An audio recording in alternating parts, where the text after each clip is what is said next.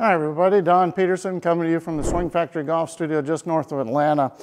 Just in the last few days I've had some of, it's funny how you get different types of golfers coming in and different problems, but just in the last few days I've had 3 or 4 players that were really steep and they're really strong. So I've had, you can see this mat that I have here where people hit, and there's a little red tee here. And towards the back of the mat, it's about 6 or 8 inches, but I've had people hit, and you can kind of see right back here, it's almost, they've torn the mat because they've gotten so steep, and that's a good 6 or 7 inches behind the tee. So they get so steep back here, and then their downswing is so abruptly down, and then they're strong. So it's like they hit the mat and they can tear up the mat, and some of them I fear are going to injure themselves because they're hitting downward so violently.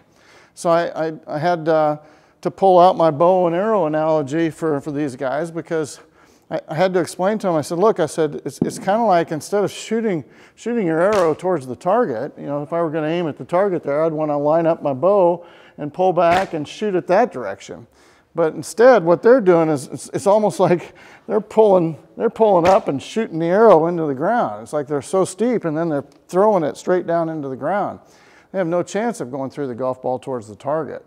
So just this simple thought kind of helped two out of the 3 guys. The other guy, I had to work with him a little bit more because he just wanted to swing back too far. But if you can get the concept of, instead of pulling your arms up, you know, instead of lifting your arms up and pulling bowstring up, feeling like you're pulling your arms more away from the target. So, you know, in this case, let's say I'm going to set up and pretend like I'm hitting this direction instead of towards the launch monitor here.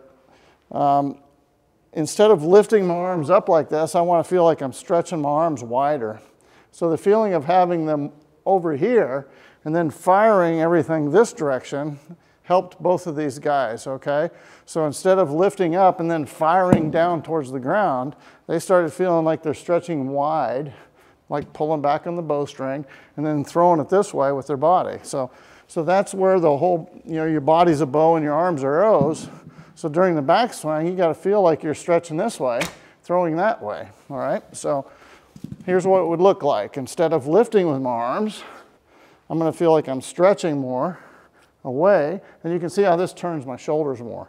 So again, it's a really good thought or concept for those of you who are trying to get your power by lifting up. Try to get your power by winding wide, stretching wide, and throwing more towards the target, okay? This will shorten your swing, but it'll also create a little bit bigger shoulder turn. Hopefully you'll use the ground. You'll feel more torque in your trail leg. So this is mainly the concept. I've got other videos and drills to show you how to use your feet and legs and things like that, and maybe a back turn. But just, you know, try this concept next time you go out there. Instead of trying to lift your hands as high as you can, feel like you get them as wide as you can, and then throw towards the target instead of down into the ground where you can injure yourself, especially when you're hitting off mats. I mean, this is not just in here. We're talking about, there's mats at driving ranges on concrete. And if you're hitting down, you're jarring your elbows and your wrists. The better players in the world, it's like everybody's talking about shallowing the swing now. So when you hit a shallow shot, you're not going into the ground very hard with the club. In fact, you're going right through the golf ball. And what Mo Norman used to say, bacon strips, not hamburgers, okay? So stop going so steep, hitting hamburgers, and start going shallow and just hit thin bacon strip type divots.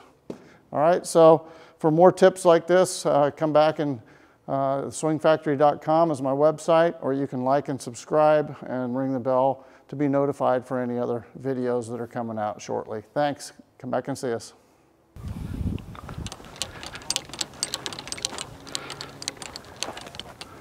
Oh, hey, you looking for a game? Come on, you can join us.